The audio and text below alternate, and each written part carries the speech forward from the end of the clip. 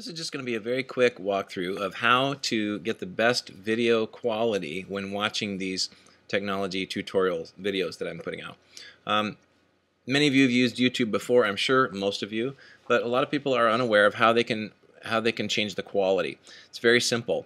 Down here on the lower right, beneath the video, you'll see this little 360p sign, or it might say another number.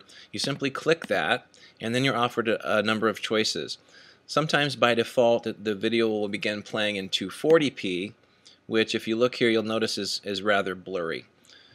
If you have a fast connection, and we do here in Lakeside Union, you can bump it up significantly. I would suggest going at least to 360p or even 480 or 720.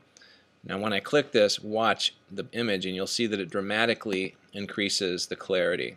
So now I've got full clarity. If I want to go to full screen and watch this on my laptop while I work on my board and maybe follow along with the tutorial, you're going to get the best picture possible. I'm going to go to full screen just briefly here, and then I'm going to hit the escape key to get out of it. So full screen, and you can see quite a bit of detail. Escape to come back. Okay, now the beauty of YouTube for tutorials is that if I'm going too fast, or you need to review something or maybe just repeat something, all you have to do is grab this slider, slide it to the portion you want, and watch it again. Or pause. I can hit play here. I've turned the sound off, by the way. Hit play, or just pause, maybe rewind. Or if you find a place that you don't care about, you can skip past that and skip toward the end. Do it as you please. Now, to be notified of new videos coming online, that can be done automatically for you. And the way you do that is you click this subscribe button right here. It says click to be notified of new videos from this channel. By channel it just means videos that have been produced by me in this case. So if you click subscribe, if you've already got a YouTube account, and they are free, if you don't, I'd encourage you to sign up for one, and then you can get these notifications. You can also add them to your favorites, etc. They will send you an email that just says Marcuson3, that's my username, just posted a video called blah blah blah, here's the link.